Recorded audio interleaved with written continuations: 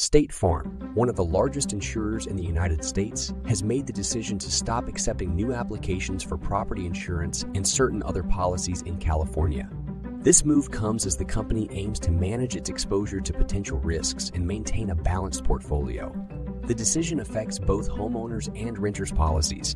State Farm's decision reflects the challenges faced by insurance companies in areas prone to natural disasters such as wildfires and earthquakes.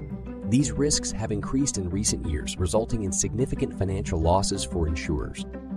By limiting new policies, State Farm aims to ensure its ability to meet existing policyholders' needs and fulfill its financial obligations. Existing State Farm customers in California will not be impacted by the change and will continue to receive coverage under their current policies. The company remains committed to serving its existing policyholders and providing support and assistance in times of need. State Farm's decision highlights the careful risk management strategies used by insurance companies to maintain stability and protect policyholders' interests.